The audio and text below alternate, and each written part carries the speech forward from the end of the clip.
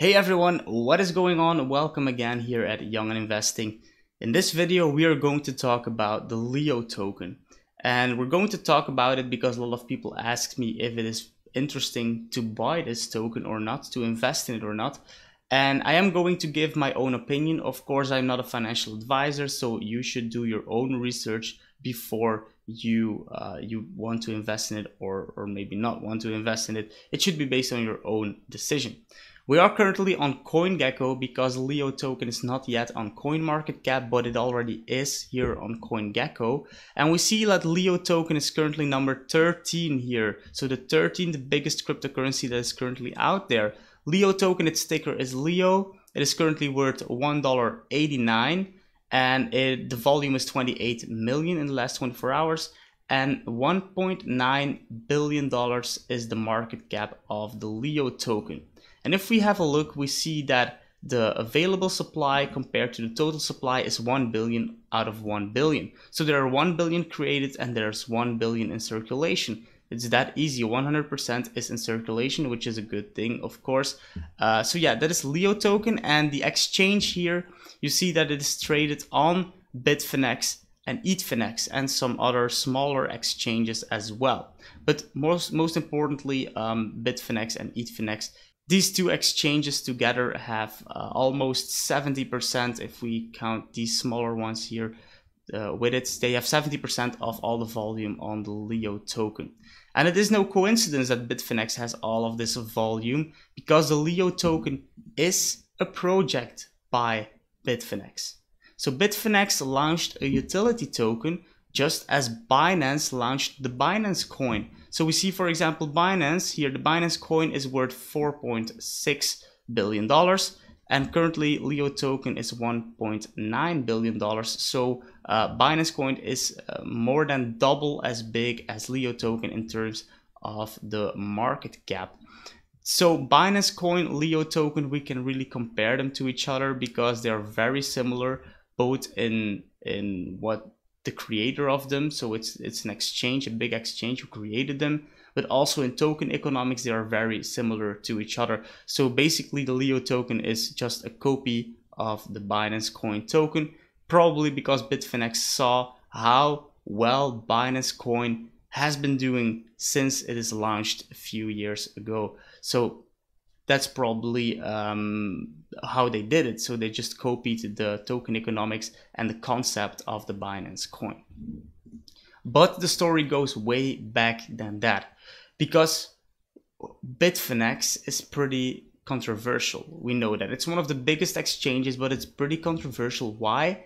Because they own Tether, and Tether is number 11 here on CoinMarketCap with a market cap of 2.07, so 2.1 billion dollars, and every tether is $1. So it is a stable coin, and every tether that has been created should be backed by $1 in their bank account. But until today, Tether has not given any proof that every tether that they created is backed by $1, and they claim that it is. So they always have claimed that it is. And when they had an accountant that it was auditing the Tether treasury and the Tether situation, he got fired and stuff. Nobody really gave us any proof that Tether is legit, covered by the amount of Tether that is created in dollars. So actually in their bank account there should be $2,067,123,443. It's just that simple. But what happened with Tether? Well, it's not only controversial, but then this happened. So Bitfinex, they lost 850 million and they covered this loss using Tether funds, which is very, very weird situation. So what happened is that Bitfinex has a payment provider called Crypto Capital, and this payment provider was holding 850 million of Bitfinex, its money. And this payment provider, this 850 million, was seized by the government when it was in the hands of this payment provider. So Bitfinex currently cannot access this $850 million anymore because it is seized on the bank account of Crypto Capital, because they're investigating Bitfinex and the entire situation around Tether, etc. So that is what happened. And suddenly they had 850 million that was simply gone and they couldn't access anymore. So what they did was they thought like, maybe it's a good idea to launch a utility token and just raise the funds again. So what they did was they didn't launch 850 million Leo tokens. No, they launched they created 1 billion Leo tokens. So they sold all of them. So they raised in total $1 billion. And the money that they lost was $850 million. So that's very weird in my opinion that they just decided to create 150 million more Leo tokens than what they lost in the crypto capital situation. So 150 million is the profit they made from launching their Leo token. And that is the reason why they did it.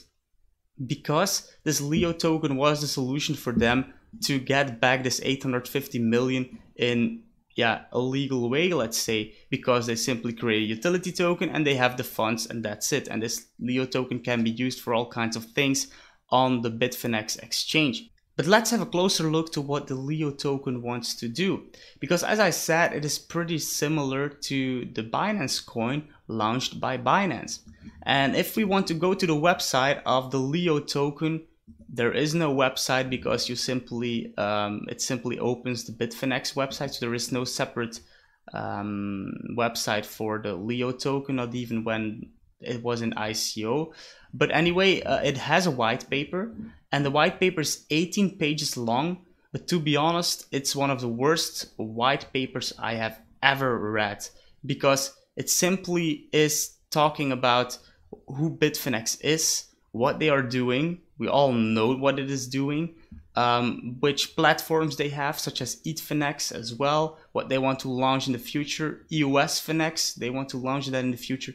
That is what they're talking about. They're also talking about this entire situation, about crypto capital, the Binance hack, etc. They're like talking about all kinds of stuff that has nothing to do with the Leo token, or at least should have nothing to do with the Leo token. But apparently they don't really care that people know why they are doing it, and that it's simply because they lost this 850 million. That is the only reason why they are doing it. So they're actually openly admitting at that in the white paper, if I read it like this. So it's pretty bad. It doesn't talk about the Leo token at all. This is basically the only few pages, I think it's like 1, 2, 3 pages that talk about the Leo token out of this entire white paper. So it's very short.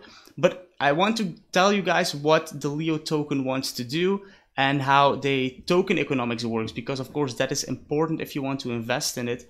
So we see that on a monthly basis, Bitfinex and its affiliates will buy back Leo tokens from the market equal to a minimum of 27% of the consolidated gross revenues of Bitfinex. And Bitfinex is the mother company of Bitfinex. So the profits that Bitfinex generates, 27% of that they are going to buy back the Leo tokens with. So that is how they want to create value, and that's how they want to create scarcity and lower the circulating supply every month and increase the price, of course.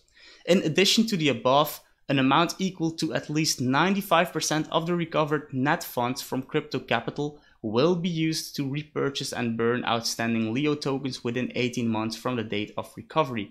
So that is, let's be honest, that's pretty attractive for investors to see something like this. So they launched a utility token, but if they manage to get back their funds from the crypto capital seizure by the government, if they get back their funds from that, they are going to use 95% of this entire of the entire amount that they get back to buy back the Leo tokens within 18% of the date of recovery. Also, at least 80% of the recovered net funds from the Bitfinex hack of 3 years ago, in which they lost, I think it was 115,000 Bitcoin or something like that. So if they get back money from that, they will also use 80% of that to buy back Leo tokens. So it is a win-win situation for Bitfinex. If they don't get back the funds from crypto capital or the funds from the Bitfinex hack, they still have their Leo token, which they raised $1 billion with. So their situation is solved in that case. But if they get back the money, if they do get back the money, they will use it to buy back the Leo tokens, and they still have this $1 billion raised. So their problem is already fixed. And it's also a good thing, I think, for the investors, because if they don't get back the money from crypto capital or the Bitfinex hack, Bitfinex is still going to do a repurchase or a buyback program of 27% of their revenues every single month. While, for example, Binance Coin or Binance is buying back with 20 or 25% every quarter also their BNB tokens to create scarcity. So Bitfinex is doing something very similar. And to be really honest, this is pretty attractive for an investor to invest in, because we can speculate on the fact that they will get a part of that money back, maybe from the crypto capital seizure or from the Bitfinex hack. And if that doesn't happen, they still are going to buy back the tokens every month with 27% of the money they earned and create scarcity that way and make the price go up. So to be really honest, it's well played by Bitfinex to handle things like this. I don't agree on the fact that they solved it like this, but this was the best way to do it if they wanted to solve this via an ICO of a utility token. I think this is pretty fair towards the investors. So the investors still get their fair share of value in this Leo token. And yeah, it's interesting for both parties. So maybe it's just a win-win situation and it's not that bad after all. Anyway, my honest opinion on Bitfinex and the Tether situation and then this Leo token, it's all so weird. It's all a story that's really like, it feels really shady if you see stuff like that. I don't know if it is shady. I think Tether is shady. Bitfinex, I don't know. The Leo token is probably not shady. And everything they promise to do with the Leo token, they will probably do that. So that's a good thing. But yeah, I personally, for now, I'm not going to invest in the Leo token. But I do think that that it could be a good investment, especially if Bitfinex will get back the money from crypto capital or a part of the Bitfinex hack. If that happens, we can really see this price increase rapidly. But of course, that's purely speculative. That's purely speculation.